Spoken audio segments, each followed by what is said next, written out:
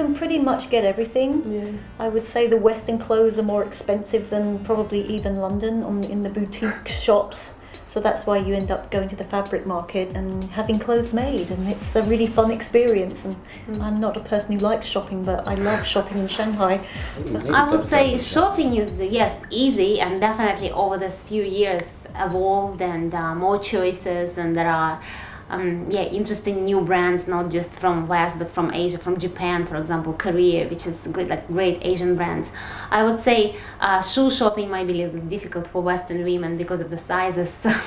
Sometimes for bigger sizes you have to go to Hong Kong or buy it somewhere else. But in terms of you can make custom-made shoes for almost nothing. Custom-made shoes here, really that's good, really tip. cheap if you Yes. find the right shoemaker. Oh, shoes! Oh, shoes are really hard to get. Buy lots of shoes before you come to China, especially if you have like big feet like me, because I'm like a 41, which is a size 7. I'm only like a 43, just like a size 9 and 10.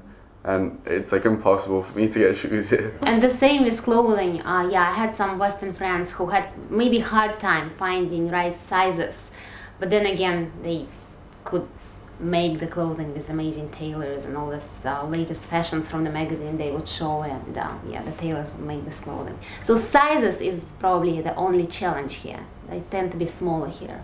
In terms of the groceries, I would say it's a bit limited in choice, but you can find most goods. There's Carrefour, the French supermarket. There are supermarkets like Pines. I mean, you can get every single imported good that you want. You just have to pay £8 for a packet of Weetabix. We have one frustration. Can we tell you what on the shopping side? We can't find beets. We want little red beets. Oh yeah, that's we can food shopping. Find almost everything else to eat except for beets.